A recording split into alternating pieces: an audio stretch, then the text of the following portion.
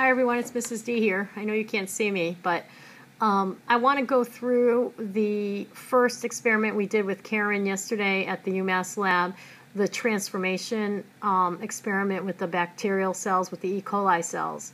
And I need to have you learn how to calculate transformation efficiency, which you can see the formula on the board.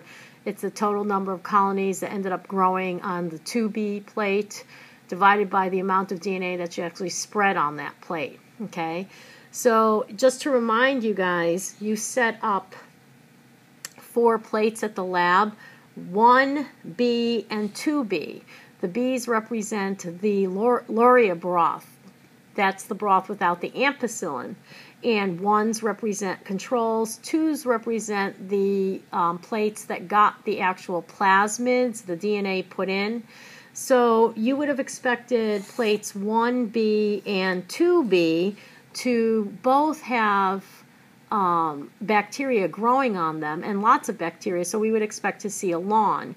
So here's the results of that experiment. Here's 1B, the control, and because we didn't have those special tools, we got a funny looking lawn, but you can see lots of bacteria grew here because this doesn't have any ampicillin in it.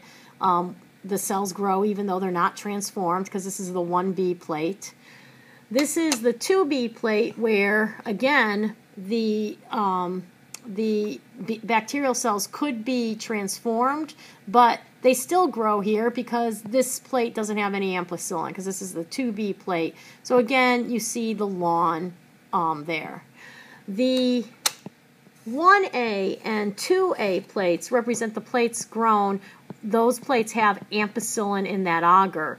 So the 1A plate is probably the most important plate. It's the control plate. This represents bacterial cells that did not get exposed to any plasmid DNA, so they should not get transformed, so they should not be allowed to grow here. And in fact, here is a 1A plate, which is totally clean. The smudge you see under the A is my fingerprint, okay, when I was holding it.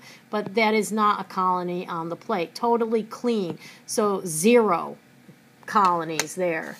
But look at this nice 1A plate. It's hard because they wrote their initials in the middle, but this is what you would have expected to see on your 2A plate. This is the plate that has ampicillin in the agar. And these cells, these bacterial cells, did get the DNA plasmids, so these should have been transformed. But not all of them, because, our transformation efficiency isn't 100%. But look at the nice colonies that are growing here. This is what you would expect to see. And, in fact, each one of these nice little circles represents one transformed bacterial cell that overnight in our incubator at 37 degrees grew up into a nice little colony that we could actually count. Thanks to Dylan for actually counting the cells, and the number of transformed cells on that plate equals 842. So there's 842 colonies on that plate. So the only other number we need now is how much DNA did we actually spread on that plate. Well, I was looking through Karen's protocol, and it looks like you spread 5 microliters, or you put 5 microliters of DNA in your solutions. But 5 microliters of DNA that I think was 0.005 micrograms per microliter. So we do the math here. If you put 5 microliters of this solution in, we just multiply, and we get 0.025 micrograms of DNA was actually put into your cells, because the microliters will cross out when you do that multiplication. So we divide 842 colonies by the 0.025 micrograms of DNA that was actually put on that plate.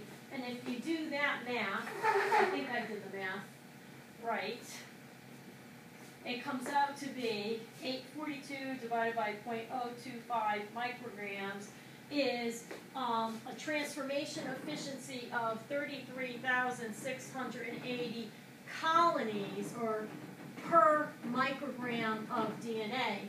Now what we end up saying is that really represents individual bacterial cells. So that's 33,680 bacteria were transformed per microgram of DNA. Because we're scientists, we do scientific notation. We'd say 3.37 times 10 to the fourth bacteria were transformed per microgram of DNA. So your book, you know, the manual says that we usually want transformation efficiency between 8 times 10 to the 2 and 7 times 10 to the 3 transformants per microgram. How, you know, your efficiency is much higher than this, and why? Why do you think that happened?